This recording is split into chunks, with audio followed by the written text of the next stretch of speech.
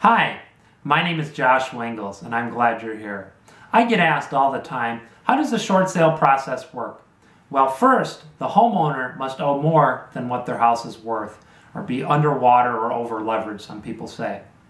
Then, we have to gather documents from the homeowner, like tax returns, paycheck stubs, and a financial statement. Then we go to work and we submit an offer to the bank to purchase. The bank then orders an appraisal.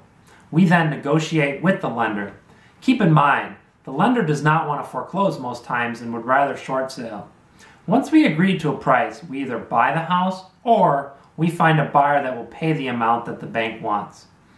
We then meet you at the closing table and you're released from all obligations. If you would like to work with us, we will work hard to stop the foreclosure sale for the home you're about to lose, improve your credit position, and enable you to start over free and clear. Best of all is that you'll pay us nothing.